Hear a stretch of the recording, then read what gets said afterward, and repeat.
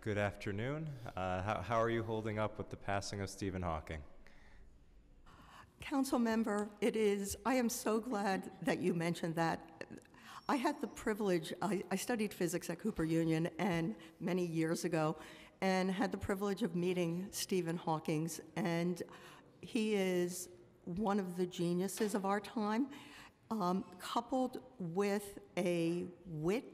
I think not only has he expanded the boundaries of science, but he was a living testament to the fact that disabilities are just different abilities. I never got to meet him. I've read all of his work, at least for the general public. I haven't read his academic work as per se, but thank you for bringing your science background to government. We need more of that. I also want to thank you for your partnership. Just to share with my colleague Reynoso, I have had protests about issues that were before Department of City Planning, and then had Department of City Planning meet with us the same day, and appreciate the commitment to having an ongoing dialogue where we've been able to get to resolution. I want to just touch on quick 4 items. In 2017, we were able to pass Local Law 101 relating to having a Board of Standards and Appeals coordinator at DCP. And you have complied to an extent by posting on a page on your large site called Mandated and Other Notices, that a person, not the name, but just their email, N. Vargas, has been assigned. So if you could share that person's name and consider creating a dedicated Board of Standards and Appeals page, that would be helpful, and even to explain to people what this agency that no one has ever heard of and is yet more powerful than city planning. I would be glad to share the person's name. She is a member of our zoning division, Nicole Vargas. I actually think that it is better not to put a particular person's name on a website, because if the person happens to be away, the information would go to the BSA coordinator, and whoever is covering while she is away will have access to the information. Fair enough, and then also seeing where you've weighed in is also part of it, so that's the reason for pushing for that. I want to just echo the comments of the zoning chair and the land use chair regarding urban planners and their importance. I think it's an important expertise, and I believe you would agree with me that receiving a training here and there, short of an academic credential, just isn't quite the same.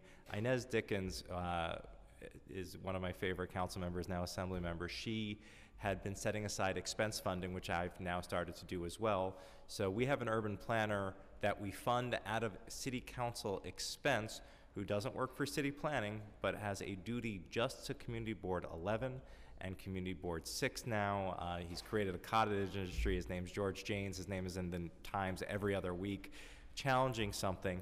And I urge my colleagues to set aside expense funding for each of their community boards with their respective colleagues to hire urban planners to work just on that.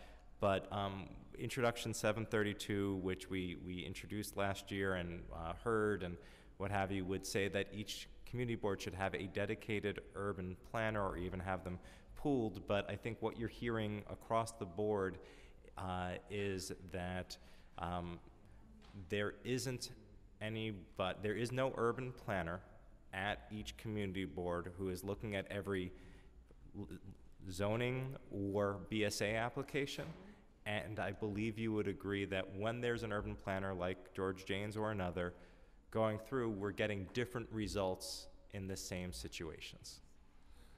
So I guess, would you be willing to either support the legislation when it's reintroduced, or provide funding or advocate for funding to actually give an urban planner dedicated to each community board where their client is the community board, and they may end up opposing something that DCP or CPC is pushing, or the mayor through ECF? Again, I would view that as a council prerogative, council member. Fair enough, fair enough. In terms of your testimony, you talked about trying to limit parking. And what I can say is there's groups like Transportation Alternatives and Streets Pack, and full disclosure, they've endorsed me and many of the people here.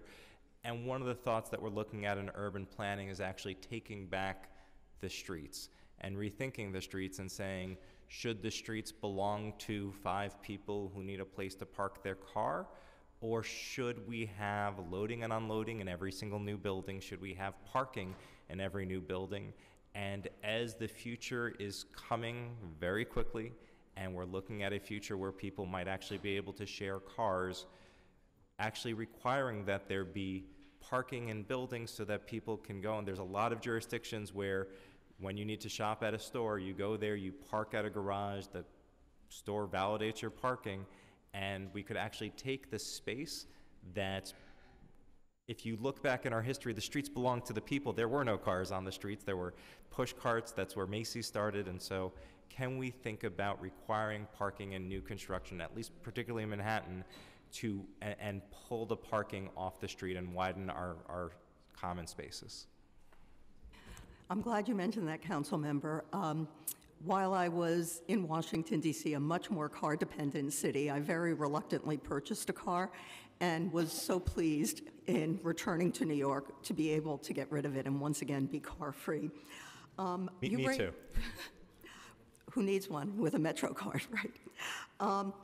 You raised lots of interesting ideas, and I think the key is going to be looking neighborhood by neighborhood, because obviously the Manhattan core is very, very different from the South Shore of Staten Island. When we look at parking, at possible changes to parking requirements, it is in the context of transit-rich neighborhoods. Some of the things that you mentioned are the type of long-term thinking that we are engaged in. Something that you didn't mention, but that I do think will change the future use of our streets, are increasingly autonomous vehicles. And as you know, council member, it's not an on-off switch. Vehicles are becoming increasingly more autonomous. I think these are all useful planning issues in which to engage, and I welcome your work on it. So I think along that, in terms of planning, in the budget, is it possible to start breaking out by project? I was really pleased during the mayor's town hall while you talked about looking at closing loopholes. In my district, we have a situation where there's density of 10, it's the maximum allowed under law, 12 with affordable housing. We haven't really closed the loopholes that allow people to build luxury housing on the Upper East Side and then put the affordable housing component in Queens or in East Harlem.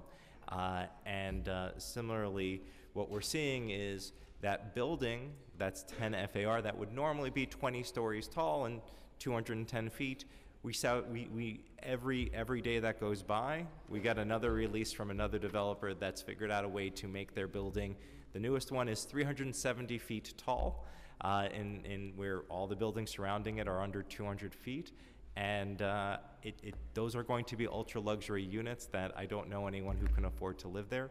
And I appreciate a commitment to trying to close the loopholes that allow people to get much taller. And I'm okay with height if it was 37 stories of affordable housing, but I don't know how many stories of ultra luxury. So what is the timeline and how much funding do you have so that you can keep up with development? And I know that you prefer not to respond to existing projects, but when you made your announcement in January, these projects hadn't been announced yet, and would love to get this done before another 20 projects are built.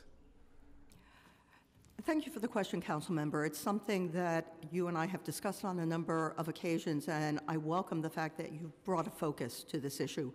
I would disagree with the characterization of this as a loophole.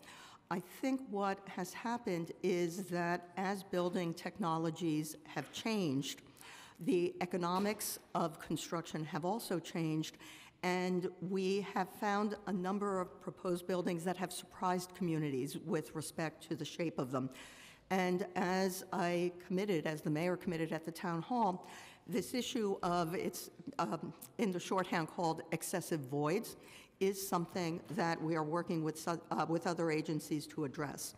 But I think we need to be clear that the issue is one where we need to take a long, hard look, because there are so-called voids that we absolutely celebrate. We need to go no further than the municipal building with the soaring entryway. And so we know that our city deserves great architecture. We know that we've seen results that weren't anticipated. And so I will reiterate the commitment that we anticipate by the end of the year being able to have a nuanced approach to address the so-called excessive voids. I appreciate the end of the year. If it could be sooner, it would be great. Thank you.